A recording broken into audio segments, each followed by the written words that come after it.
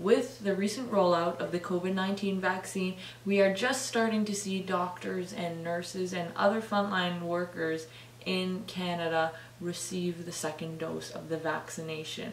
Now, with the second dose, it seems that there are more symptoms. Nonetheless, doctors are still recommending that people get vaccinated. A lot of them say just take the day off work if you can on the day of your second dose. Amongst the side effects that are noted with the second dose, one of the most popular is fever and chills. And being a neuroscience channel, we're going to be talking about the neuroscience behind the symptom of a fever. Now, I know fevers tend to be associated with the immune system, and we think of them as a byproduct of the immune system, but today we're going to discuss how the nervous system is involved in the production of a fever. So sit tight, stay tuned, let's roll the intro.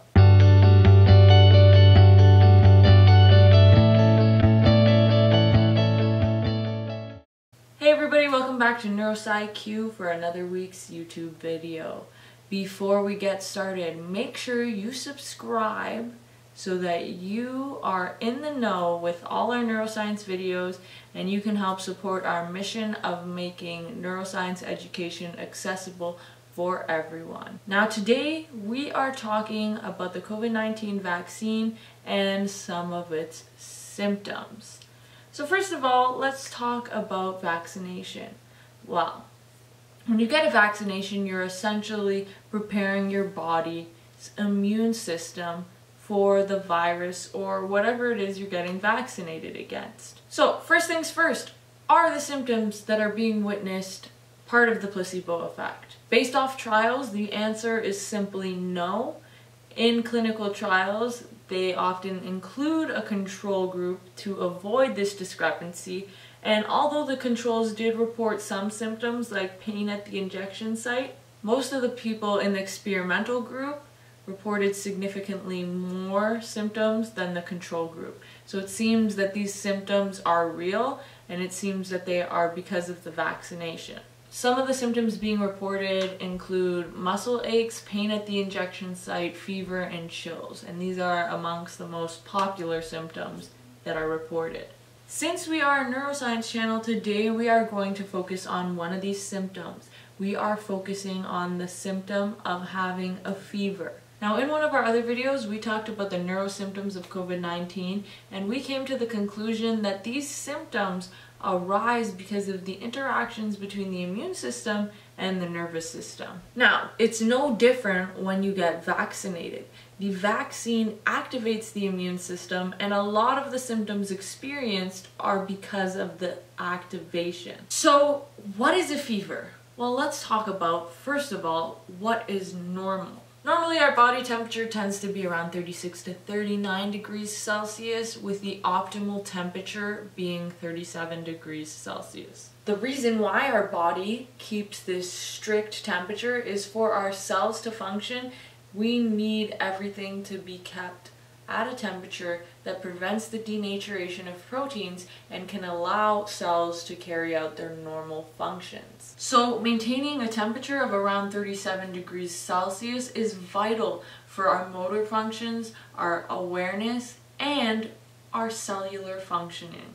Now, how do we maintain this normal temperature? There's an area in the brain called the hypothalamus, which is often regarded as the thermostat of our body. While it regulates things like temperature, it also regulates a lot of other functions such as thirst and hunger. So the hypothalamus helps our body maintain this state of equilibrium known as homeostasis. So naturally, if you walk into a cold room, your hypothalamus is responsible for the reactions that help heat your body up and keep you warm. Things like shivering or even grabbing a blanket are instigated by the hypothalamus. So why do we get fevers? Fevers help kill infection.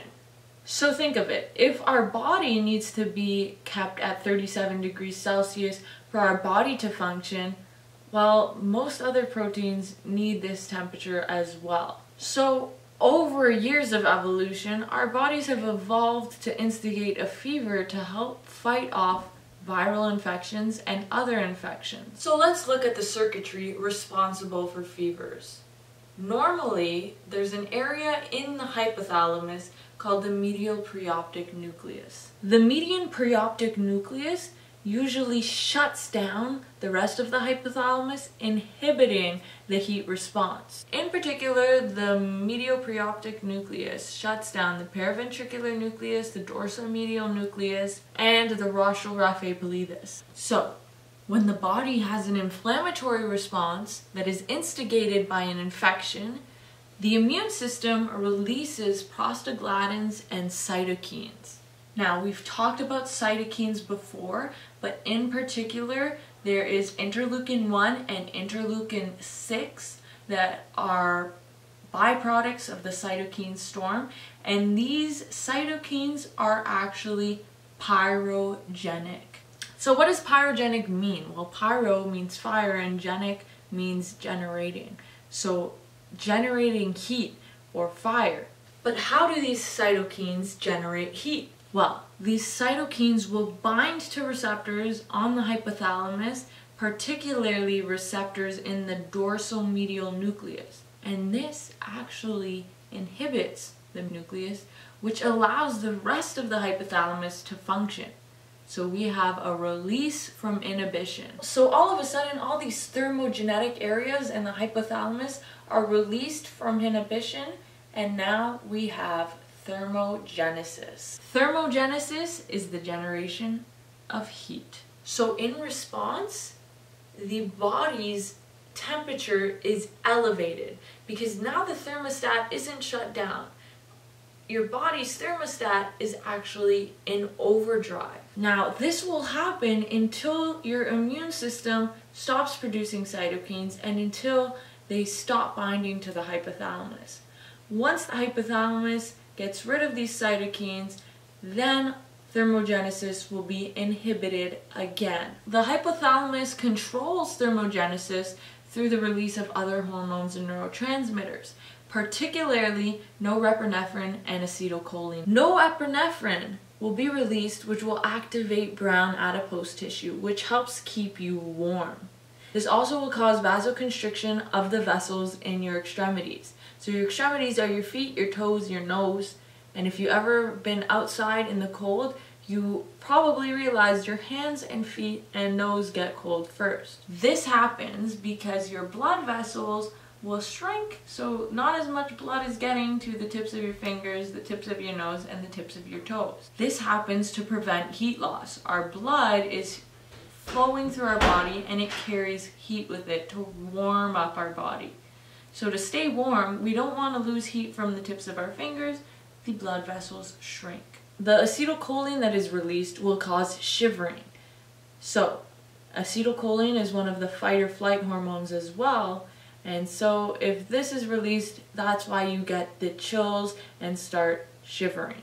This is all done in effort to keep you warm. And so that's why when the immune system is activated, people tend to get a fever accompanied by chills. This elevated temperature helps your body fight off your disease, your viral infection, whatever it is that activated the immune system.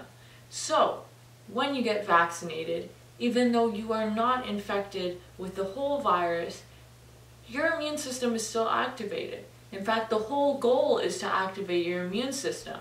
But by doing so, there are interactions that take place in your brain that may lead to the development of a fever and chills. That's all for today's video. I hope you learned something. If you did, give us a thumbs up. Make sure you like, comment, and subscribe.